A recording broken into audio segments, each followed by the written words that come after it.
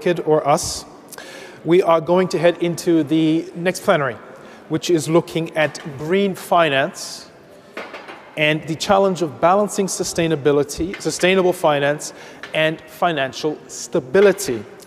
I'd like to invite the speakers up on stage. Mr. Hakim Daouda, who is the CEO of the Gabonese Sovereign Wealth Fund. Feel free to give him a round of applause. Thank you. Yeah, any way you want. Feel free. Chris Hayward, who is chair of the Policy Committee of the City of London.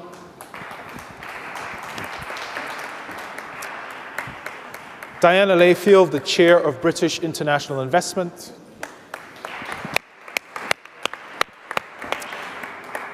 Diane Karusisi, who is the CEO of Bank of Kigali. And James Harris, who is Honorary Consul for Vanuatu to the United Kingdom.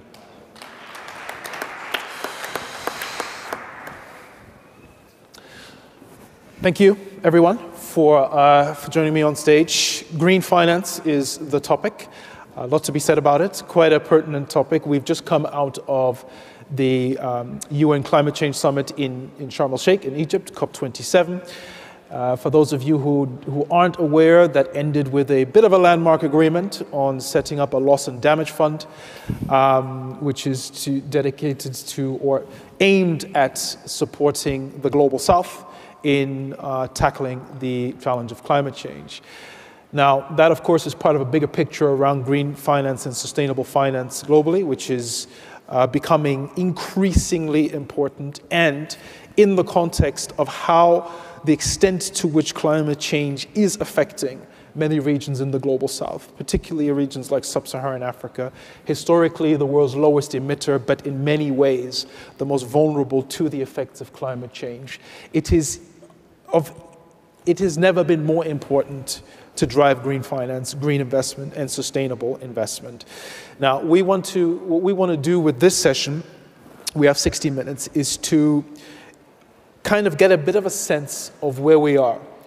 The estimate is that in order to transition to a low carbon growth model, globally we need $4 to $6 trillion a year, with countries in the global south needing at least $1 trillion a year for climate action. Now, I know we live in an age of inflation, but that's still a lot of money. So how do we make that happen? Where is it going to come from?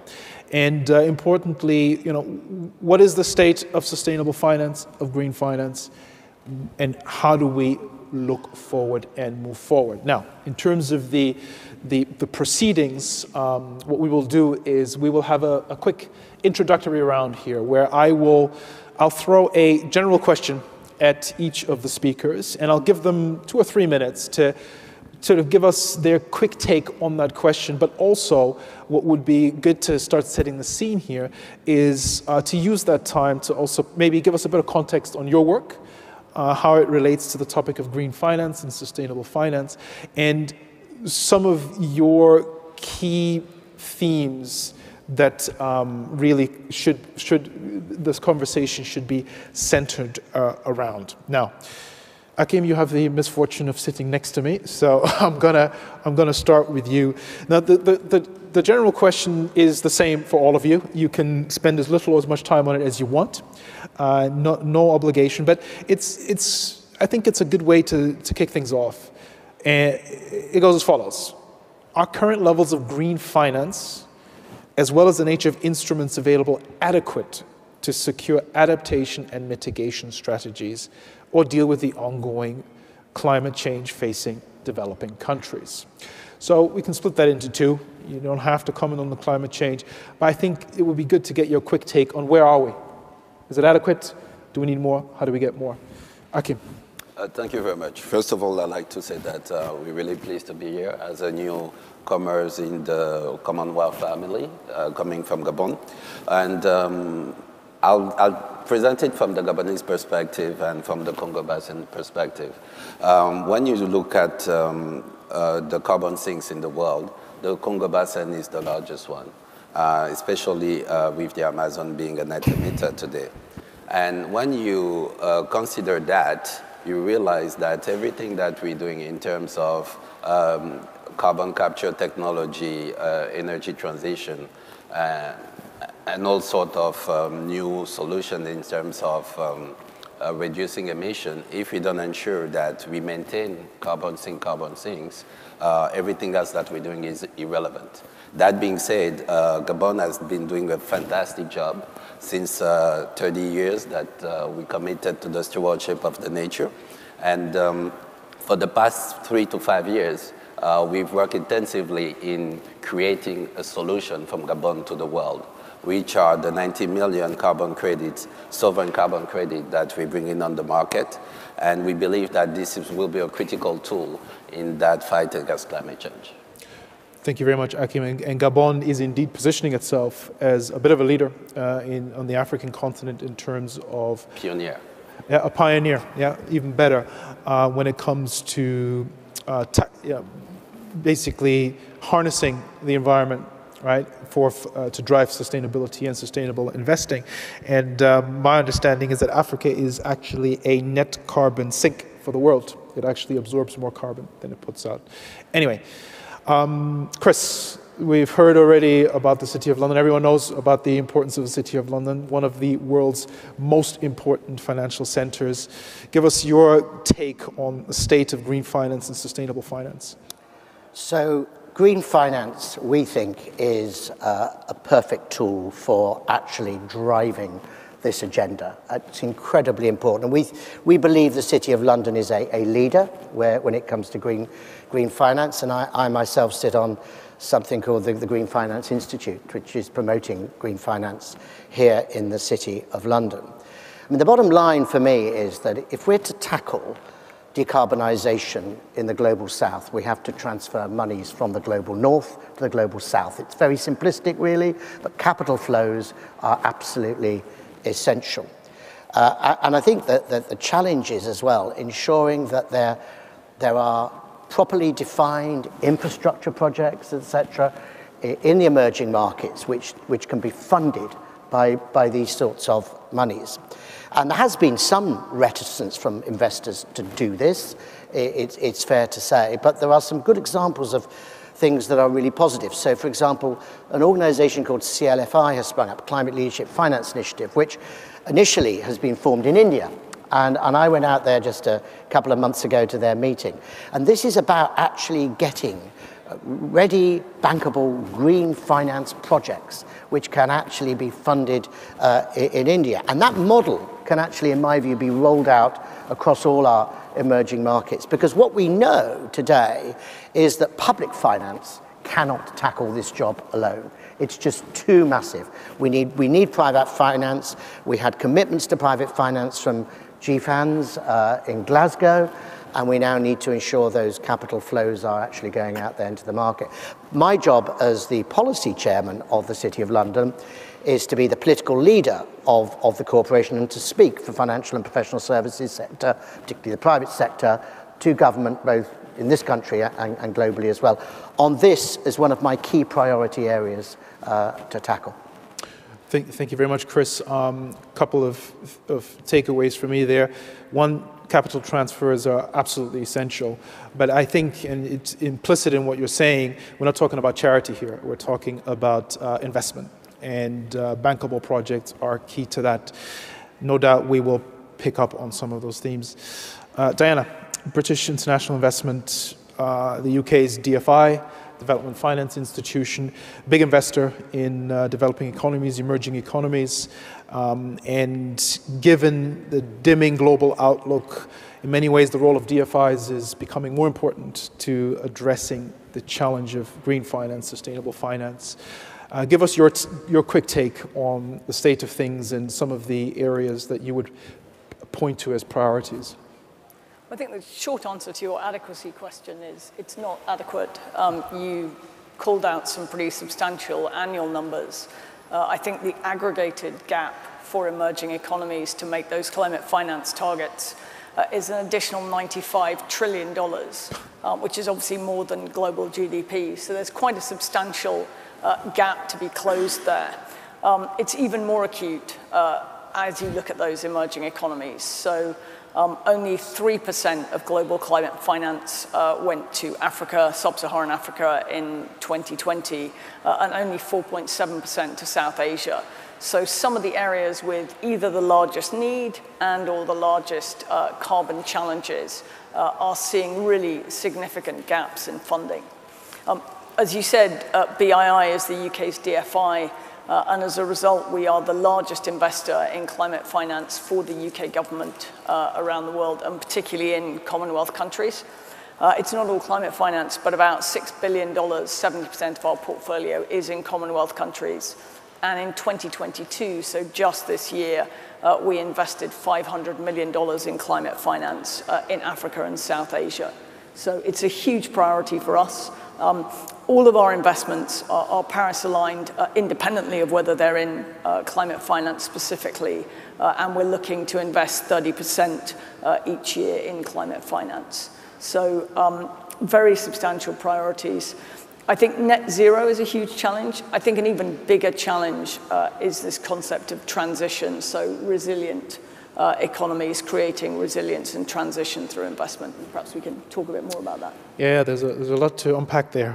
But just to reiterate that figure, 95 trillion is the funding gap.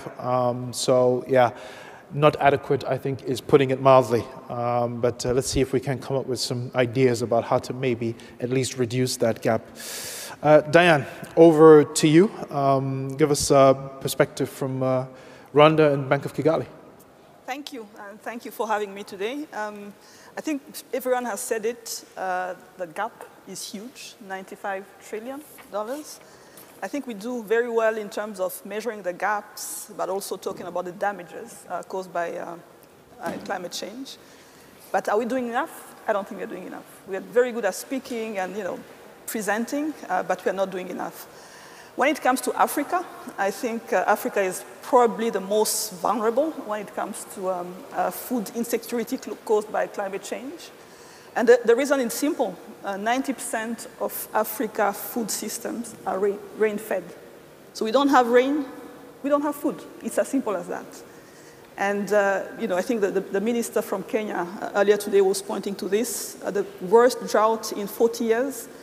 Probably many people here have seen the tragic images of wildlife losses, deaths in the region.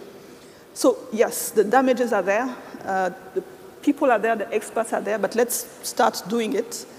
And when you think about my country in particular, Rwanda, first of all, agriculture receives the less funding from banking. Only 6% of bank financing goes to agriculture. And as I said earlier, 95% of our food is rain-fed. So there's a double challenge there, finding funding for agriculture and also financing resilience to have resilient food systems. So we have massive challenges, and we need to start talking about practical approaches on how to finance and to close the gaps. Thank you. Okay, we will come back to that because I feel like you've got an answer ready to go on, well, what do we actually do? And I'm very, very curious to hear your thoughts on that. James, you have the advantage of having listened to everyone else, so you can cherry pick what you'd like to comment on. So I'll give obviously the Vanuatu perspective. Everybody is impacted by climate change one way or another. I think what we're trying to do is to, although we're very proactive, and in fact through the climate change agenda, Vanuatu has found its moment on the international stage. We are currently running an initiative to drive a resolution through the UN General Assembly. We're seeking a referral to the International Court of Justice for just an advisory opinion on various aspects of climate change. It's not a blame game, it's not apportioning blame, it's just trying to establish the facts that climate change exists, that countries have made commitments to address climate change, an acknowledgement that those commitments are not currently being met. And so we need to do more about it. And I think that's the extent of the opinion we're seeking. As far as what that means for Vanuatu itself, it does open up an opportunity for us on the back of all that exposure that we've had to present ourselves as less of a victim of climate change and more as a partner. And we want to, we, like everybody has recognized here, there's not enough public finance available, so we have to go after private sector finance.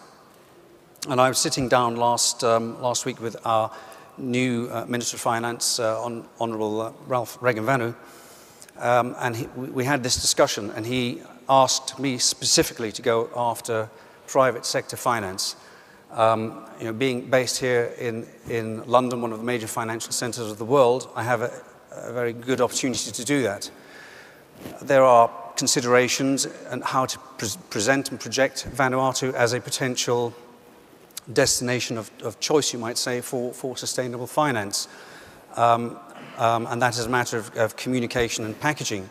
But I think with Vanuatu being a relatively small country, peaceful, non-aligned, tax-free, I think we can package ourselves quite well for the international market, as long as we can find projects of sufficient scale to attract international investment. So I'm actually in discussions now with some investment banks here in London about how to generate and how to structure investment for Vanuatu. And I think one of the important things for us to bear in mind is that given our distance geographically from the rest of the world, that there is a matter of image and considerations of risk. How do we present ourselves as a relatively low-risk destination? And I think the couple of points there are that a little money goes a long way in a country like Vanuatu and can yield very visible results. And I think that can be quite attractive to people, whether it's a financial return or just a result presentationally on their investment. So I think that's a key consideration for us.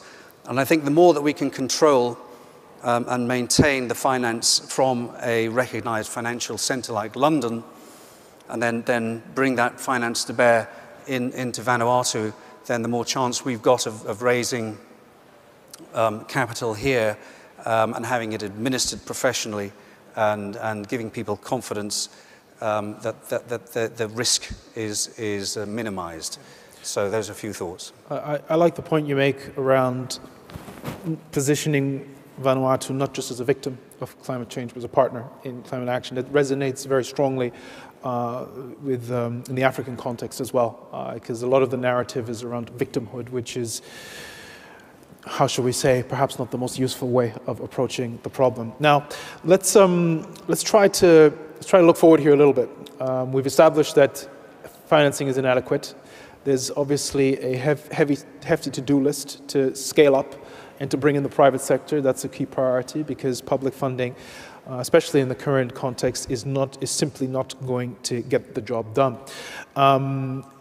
Before I sort of open that up for everyone, Akim, I'd like to turn back to you, because on the topic of, well, what do you do, right?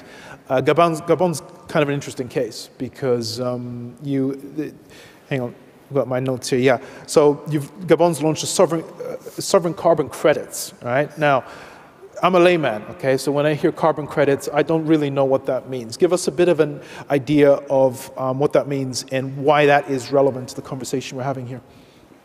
Thank you. And let me reassure you, many people don't understand even myself. So if someone tells you they know about carbon credit, you should run away. The reality is, as I mentioned, Gabon has been involved or engaged in the stewardship of the nature even before it was front page news. We didn't even know at the time that this is something that we could monetize, but we did know that it was the right thing to do.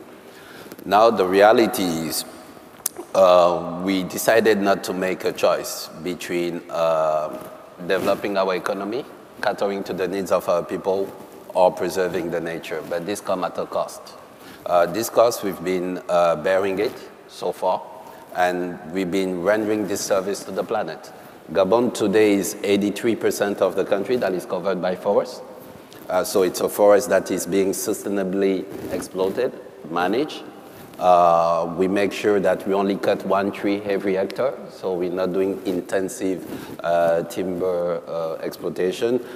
And basically, we took a series of groundbreaking policy in the management of our forest. Just to name a few, we have established a network of national parks, which cover 12% of the country's landmass. And back in 2010, we banned the export of raw logs in Gabon, which mechanically negatively impacted our fiscal revenues, which were reduced by, let's say, more than 20 to 30%. And knowingly that before we discovered oil, timber was our largest income earner and GDP contributor. And we faced a lot of resistance from the operators as well. But the government was, unapologetic about it. Now, 10 years down the road, we move into timber processing, first and second transformation. The value creation is in Gabon. Before that time, 90% of the log was exported with the value overseas. Now today, we have 60 to 70% of the value that is in Gabon. We have upgraded the skills of our workers and at the same time improved their livelihood. And by doing that also, we were able to reduce our emissions. So basically, the carbon credit that we created the reduction in emission from 2010 when this law was taken to 2018. So that created, in terms of absorption, a total of 180 million tons of carbon credits, of which we have 97 million tons of REDD Plus certified UNFCCC carbon credits. And this echo back to what my co-panelists were mentioning, we're not asking for subsidies, handouts, or grants. Here what we're saying is we have created that financial instrument. Now we want the world to price it at a fair and just price, which will allow us to continue maintaining this stewardship of the forest for the rest of the world. Yeah, thank you, Hakim. And thank you. The carbon credit market is becoming more relevant to Africa. And as you said earlier, Gabon's a bit of a pioneer. My understanding is that during COP27, there was a big initiative launched as well to scale up. Yeah, exactly. So one to keep an eye on. Chris and Diane, I'd like to turn to you now. And Dan, I want to challenge you on, well, what are some of the solutions? But for both of you, how does a financial center like London practically become part of this solution? We've identified some pieces of the puzzle that need to come together here. We need capital flows from the global north to the global south. We need more private investment. We need bankable projects. Give us a sense, I mean, that's all, kind of almost theoretical. What are the nuts and bolts of some of that? Is that something you can speak to? And then, and Diane, similar question to you. Like, how do you fit into this picture? How do you connect the dots on some of these issues? Okay, so from my point of view, let me just say, first of all, the teaching on carbon credits was great, because I'm struggling as well. So thanks for that. That was really helpful. Look, I think that the best thing that international financial centres like the City of London can do is to ensure that we have economic policies where we have good regulation, because I think that's important to the growth of our economy. And we have the opportunity then to make sure as well that we have good, strong economic domestic policies, that we ensure that we can finance our growth businesses, which in turn, as they succeed, will invest elsewhere. And that's important. And a big part of doing that, I might add, at the moment, is about skills and having the right people to actually work in these growth businesses in the City of London. If I think of one of our most successful bits of our financial services ecosystem in the City of London at the moment, it's around fintech, financial services. And yet we struggle to keep those businesses in this country, grow them in this country, to get the right talent into the country and to retain that talent as well. So good regulation, good, positive domestic policy in the IFC, in the International Financial Centre, that stimulates our growth so that, you know, as you create, so you can share. Thank you, Chris. Diane? Thank you. I think, you know, as everyone says, we want to be part of the solution as opposed to just talking about things. And maybe you followed that KIFC, which is the Kigali International Financial Center, recently launched a roadmap for sustainable finance. And this is aimed at doing two things. First is making finance sustainable. So how do you do that?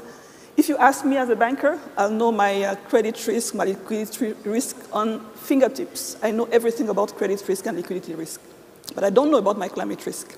So what we want to do in that framework is to make sure that bankers, players in the financial industry understand the transition and start integrating climate risk in decision-making every day. So that's one. So what KIFC also wants to do is scaling access to sustainable financing. And this is by providing thought leadership in designing the right product structure that are relevant for part of the world, which is the East Africa region mainly and the African continent in general. And looking in particular at agriculture, because as I said, agriculture, you know, our food systems rely on rain. And if there's no rain, there's no food. So we really need to tackle agriculture finance, but also resilience agriculture finance. So that's what we want to do, you know, being part of the solution, integrating climate risk in our decision making, but also scaling finance from the private sector. So what I do as a banker is, first of all, understanding, you know, what is sustainable finance. When I talk to my clients and I have projects, can be infrastructure, energy, water, etc., I always want them to integrate the finance risk issue, because this is quite important. And what I want now is to be able to access funding that is affordable, well-priced, for me to be able to pass on these advantages or these benefits to my clients. So I think that's what we need to do, and I'm hoping that being here in London and talking to everyone will be, you know, getting to solutions. I was actually going to pick up on that, because I imagine that you spend a lot of time and energy trying to convince international capital to come down to Rwanda. If I can just, you know, put you on the spot slightly and ask you, what are some of the most common excuses you get or reasons you get why international capital is weary of Rwanda or Africa or developing countries in general? So I think today, when you look at the financial space today with rising rates, it's easy to find excuses as to why, you know, this is not a priority for all these global providers of capital. So that's one. And what I tell them is that, how about, you know, we have lines of credit with large DFIs, European Investment Bank, and you name it. And my solution to them is, why don't you just turn the current line into, you know, the sustainable finance line? So I think it's easy, and I think it's, I mean, we've talked about the sense of urgency. We need to see that, actually converting the current financing that is coming to the continent into sustainable finance. And products are there, some structures are there, just, you know, making the effort to convert these lines. And I think we'll be, you know, getting closer to the solution. Thank you. Diana, DFIs are kind of in the midst of all this. There's obviously a huge amount that needs to be done. When I look at the current global outlook and the global financial context, I worry that far from people becoming more willing to put money into sustainable investments in the global south, we might be seeing a flight to safety here. And there's a concern about capital flight on the back of rising interest rates. In that context, do DFIs kind of have an important role to play here to, at the very least, keep the torch running? And on the topic of solutions, there's a lot to be done, but what would you point to as some of the things that are working and areas in which you would say, well, you know, if we do X, Y, and Z, then we can start to make a dent here? So, I mean, to your first question, I obviously think DFIs have a significant role to play. They play a very unusual role in investing in private sector finance. and projects that we believe will be successful and will be profitable, but investing in them often at a stage or a point in transition where others are wary to invest or where they need a kind of boost in that. And actually the ability of DFIs to mobilize private sector finance, I believe will be critical. I mean, we absolutely believe will be critical to investment, not just in climate finance, but more broadly in some of the markets you're worried about.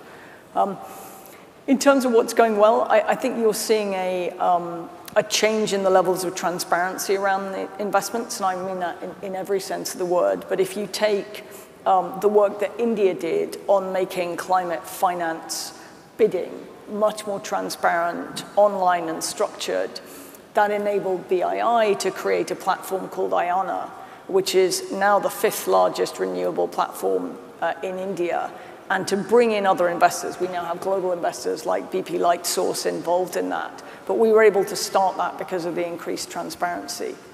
I think the next area is, and it's hard to be sure how the last few weeks have affected things, but I think you are seeing much stronger investor confidence in renewable projects in particular around the world.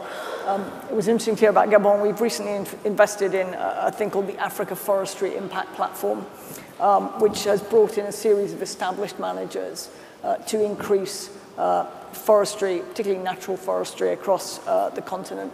And we're hoping to bring in $500 million of investment over the next 3 years. So I think you are starting to see much clearer paths for investors to invest in these types of projects around the world.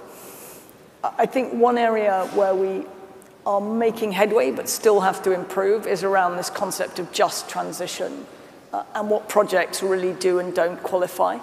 One of the things we've tried to do is we're a founding member of the Adaptation and Resilience Investors Collaborative, and we put together an early publication called The Practitioner's Guide to Transition Finance in Africa, because we're seeing a lot of investors uncertain as to whether, are projects properly Paris aligned, can they invest in them because they're still emissive? But it really is critical that we continue to invest in industries that are emissive, particularly in the continent. The issue is to work on decarbonizing those industries and working collaboratively to improve them, not just saying, okay, you can only invest in things that are completely non-emissive at this stage. Thank you very much, Diana. James, I'd like to get your thoughts on this, on COP27 and the outcome. Do you feel like it's kind of moved things forward in the way that it needs to? A lot has been said about the loss and damage fund. Does that get your hopes up? Does that get you excited? What's your sort of take on to what extent COP27 has helped to put more of a focus on what's happening in the global south? Because it was sort of widely called Africa's COP and an opportunity to kind of shift the narrative and discussion a little bit.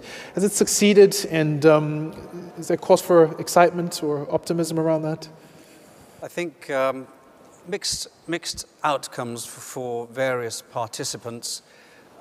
Some disappointment, some success, and as you mentioned, with the loss and damage component, that was very much in the balance, and somehow the language got pushed through. I think for Vanuatu, it was pretty successful in terms of promoting our agenda, which remains the priority of which is what the work we're doing at the UN General Assembly. I think the can was kicked down the road a bit further to a certain extent, and maybe now, and as far as Vanuatu is concerned, we're looking forward already to Dubai and COP28 and see how are we going to leverage what we achieved at COP27. I think we coalesced a good amount of support for our ICJ initiative, and I would just take a moment to ask people if they're not familiar with this initiative at the UN. It's so impactful for all Commonwealth countries. So I would urge you to bring yourselves up to speed. Even take a look at our website, vanuatuicj.com. Read the draft resolution that's just been released by by Vanuatu, which will go to vote in early 2023 at the UN General Assembly. So certainly there's momentum there in terms of the what we're seeking to achieve. And of course, COP27, it keeps everything in the public view, public domain. And I just think that there is this increasingly growing awareness of the whole arena of climate change. Even I'm relatively recent to this whole climate change agenda. And I was mentioning to somebody earlier on, my light bulb moment was really attending an economist sustainability conference a few months ago. I went there and it was full of multinationals all parading their ESG credentials and their sustainability projects. But everybody was very, very eager there. And I thought, wow, this is something that Vanuatu really should be more a part of. And it goes the same for all the countries represented here. It's about proactivity and engagement. There is appetite in the private sector, but it's up to us to go after that. And so COP27, just going back to that, it got a lot of coverage in the press, so that general awareness aspect is good. And like I said, we now already have to try and look forward to what we can achieve at COP28. And the UAE and Dubai, they're very good at doing these kinds of events and initiatives, and they'll want to be the best, the first, the fastest, the strongest. So you can expect they will want visible, demonstrable results from that, and we'll be only too happy to help them do it. There's I think, something that you're pointing to, which is quite important, is it's essential to distinguish between the sort of front-end government-to-government activity that takes place at COP and the kind of the much broader picture that is emerging behind the scenes in terms of the other stakeholders that are increasingly becoming part of the conversation. This is my understanding, that doesn't necessarily make the headlines. We all want to talk about, has it failed or has it succeeded? But of course, there are thousands of people that come together at these convenings, and it's not just the government-to-government negotiations. It's important to keep track of that bigger picture. Energy, back to energy, that has been identified as a potential growth area in terms of investment, renewables in particular. I'd like to throw this at the panel in general in terms of opportunities and where are some of the promising sectors or opportunities where even if you are facing global headwinds, you can say, well, here the momentum is heading in the right direction. Sounds like renewable energy is one of those. Are there other areas that you would point to? Other sort of sectors that you might point to? Or perhaps you'd like to elaborate a little bit more on the energy space and renewables. Any takers? Akim. On the energy transition, a few things. First one is every country has to play to its own forces. We don't have all the same resources. For instance, Gabon, we have tremendous capacity in terms of hydroelectricity. So today we have an energy mix of 50-50, 50% of our energy mix coming from fossil fuel, 50% coming from renewable energy, with an objective to reach 80% of our energy mix coming from renewable, mainly hydroelectricity, and 20% coming from natural gas. That being said, I really believe that we also have to be honest and pragmatic when we talk about energy transition, in the sense that gas definitely has to be taken as a source of energy transition for the countries. Maybe not necessarily for Gabon, but when we look globally on the continent in terms of solidarity. And today we're sitting in a country that has not finalized its transition. So it might not be really reasonable to expect African countries to leapfrog. So that's a point I really think it's important, and I really wanted to make here on the energy opportunity and energy transition. Just like to add to that, I do think that renewables are seeing a really strong boost, not just from climate investment, but actually often from the very tragic events in Russia and Ukraine, I think have really emphasized the need for renewable, but the need for local as well. And as I just mentioned, I mean, there's huge potential for hydro across the continent, but actually often in some of the areas that have been hardest to supply energy to in the past. We invested in a company called Gridworks, which builds small-scale electricity transmission grids, and has been working in the northern DRC to set up a hydropower project there and power 3 of the northern cities, which is something that I think wouldn't have been possible just a few years ago. So I think there's an increasingly strong alignment between the global climate agenda, the importance of renewals as part of an energy process, but also the value and need for locally sustainable energy. So I think that is an important driver going forward. Do you have any thoughts on gas as a transition fuel? Is that part of the complexity of figuring out, well, what is the just transition and what's in and what's out? Absolutely, and we see sort of strong pushback even from the IBC in Parliament in the UK that we shouldn't be investing in gas. But we have recently invested in a project in Mozambique, which is a transition project. It uses gas for the next few years, but will become a renewable project after that.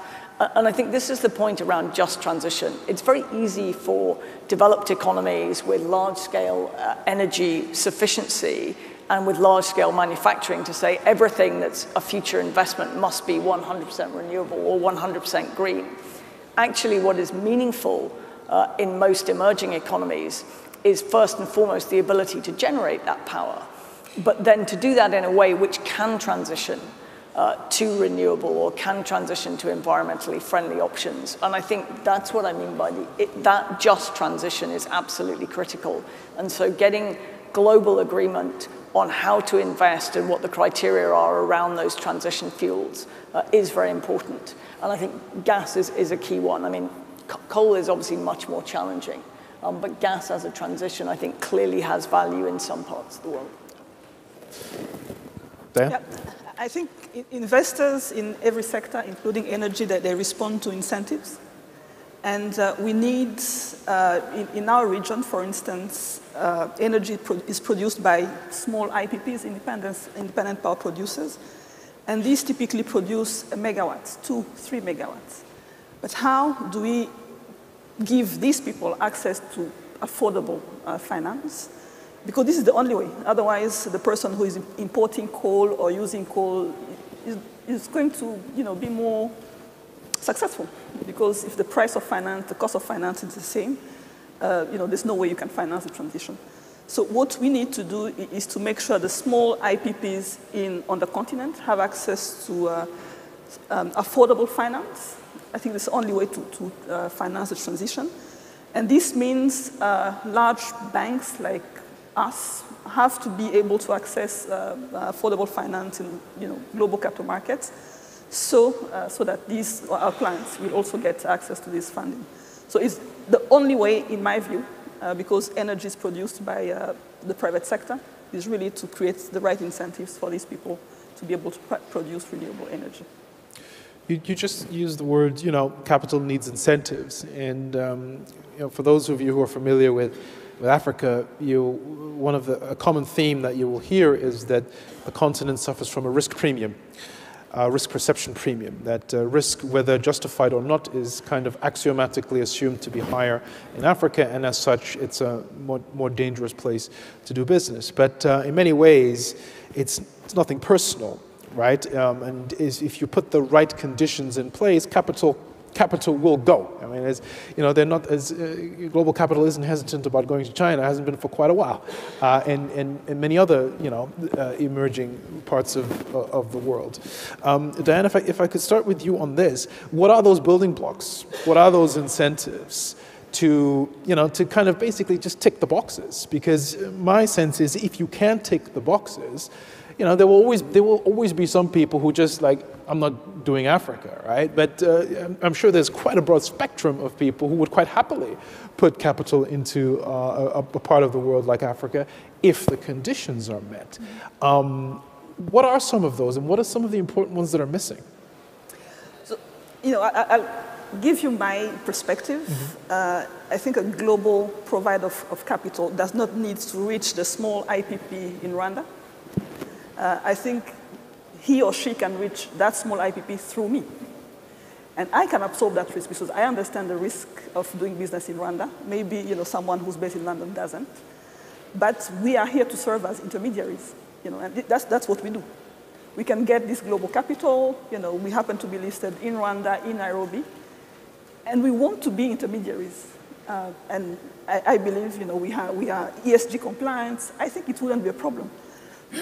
But thinking that someone based in London will have access to an energy producer in the southern province of Rwanda, I think it's going to be difficult. But let's make good use of intermediaries because we can talk the same language and we are able to get to the right outcomes and the right impact.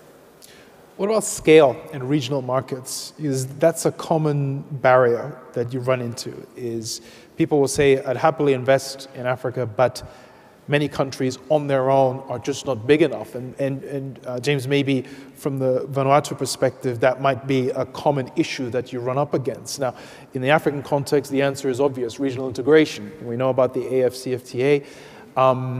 It is getting, we kind of got to stop beating around the bush on this, right? Like, this integration process kind of has to happen. And my sense is that that would go some way to increasing the level of appetite and the volume of capital that you can increase. Are you confident that the regional integration bit is starting to come together? Maybe Akim and Diane? On the integration bit, it's taking time, but I believe we're really getting there. And that will be a real unblocker or unlocker in terms of capital flow to the continent. But quickly to touch upon the point that you mentioned earlier, there's the issue of risk perception has to do with asymmetry of information. And I think they had mentioned it by saying that the bank can act as an intermediary.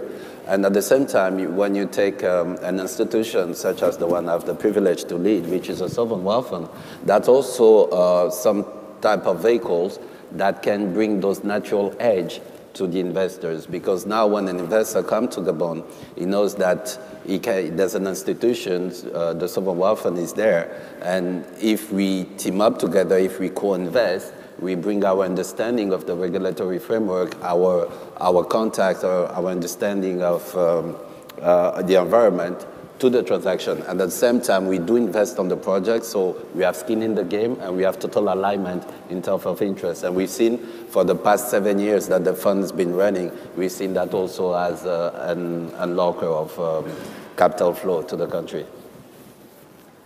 I believe there are reasons to be optimistic. I think integration is happening. It should have happened long ago, but we see good progress now. And then again, I see African players being in a better position to benefit from this integration. When I talk about Rwanda, my main competitors are African regional banks. Equity Bank, I think James Mwangi will probably be here later today, EcoBank. So we have regional players that are established, that understand not only global capital markets, but also individual local markets and can take risks in these countries. So that make use of these people because they've done this for a while. They know how to intermediate between global capital markets and individual countries. So I think, again, there are ways to do things. We just need to get at it. Chris, to kind of turn this, look at the other side of this coin.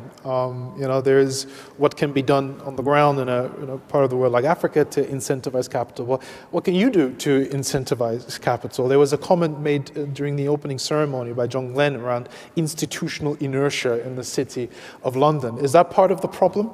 Yeah, I've got to be honest. I think there probably is some of that. I mean, if I go back, and I was in Sharm el-Sheikh as well for COP27, and the thing that really, really hit me was that we've now got to get to a point of delivery. That we've been, talk is cheap, if I can put it that way.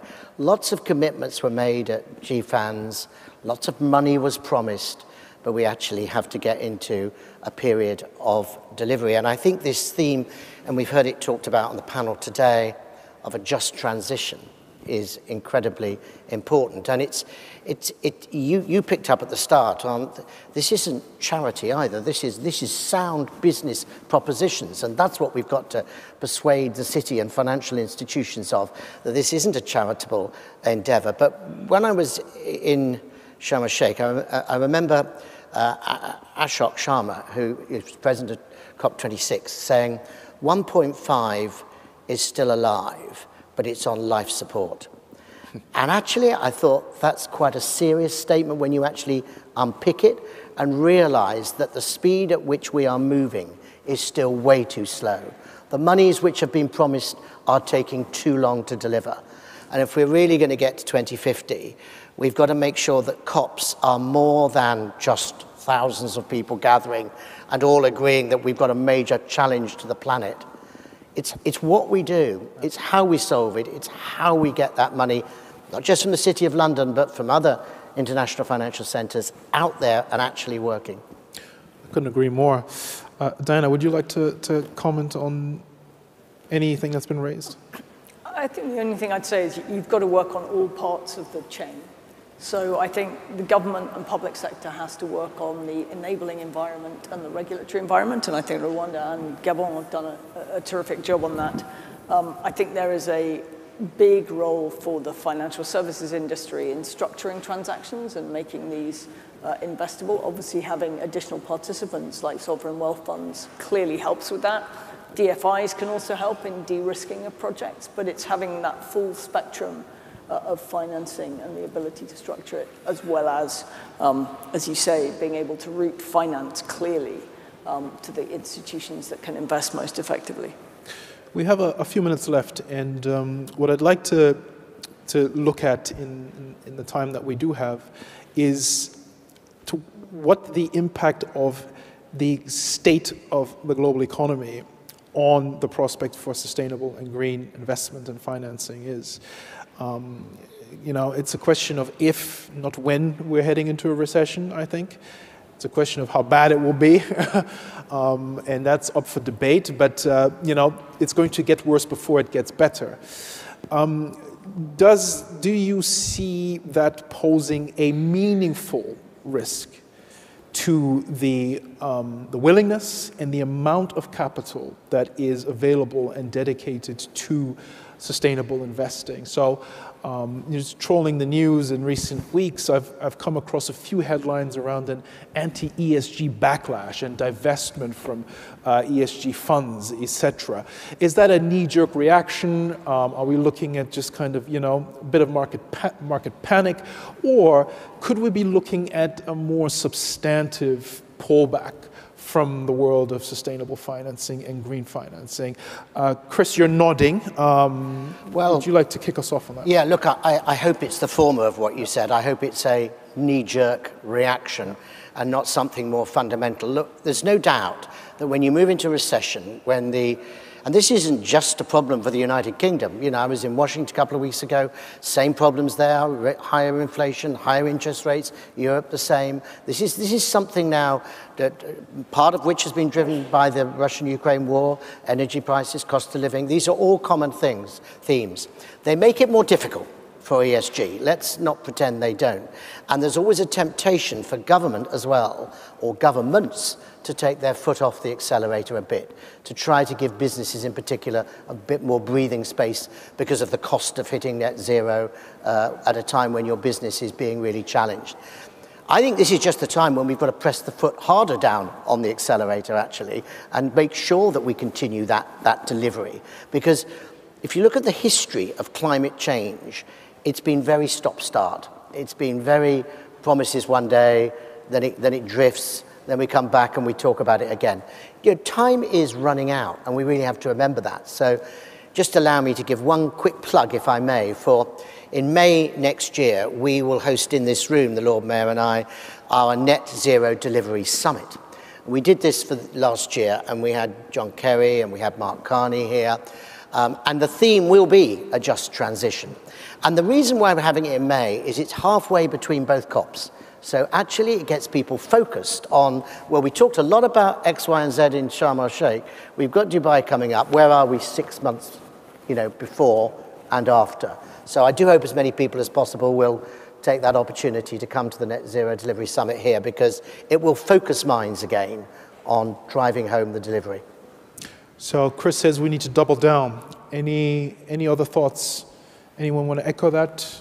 James? All I can say is that if that finance pool or availability shrinks, then people like me just have to work faster, harder, smarter to go after it. It'll still be there, but we need to be just ever more compelling in the way that we approach and ask for the finance.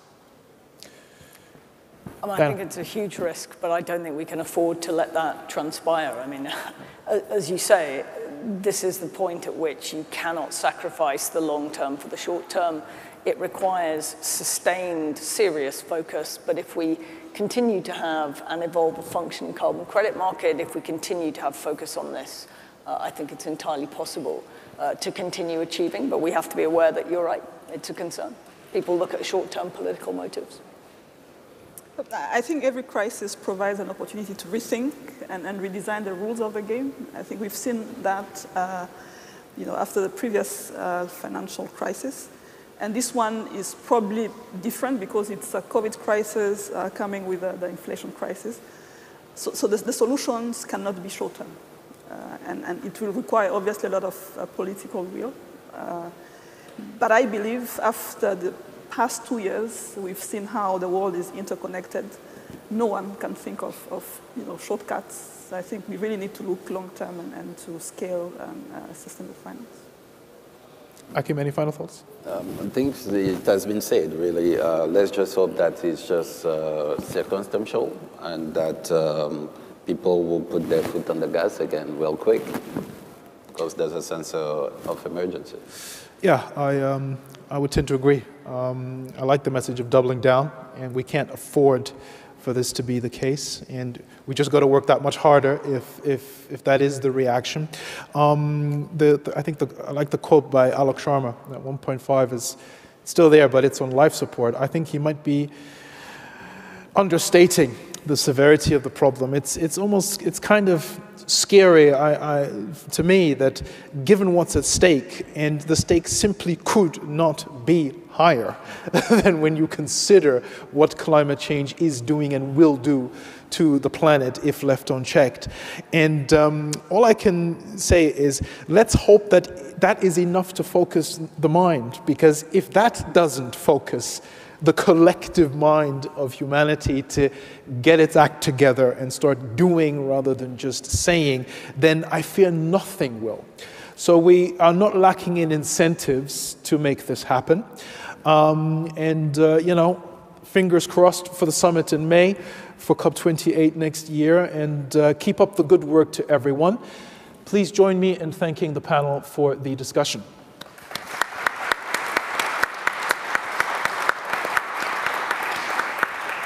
Good news, we now have a 15-minute break. You can stretch your legs. You've been very patient. Thank you so much. Get some coffee, get a snack. Back here in 15 minutes for the FinTech panel. You will not want to miss that one. Thank you.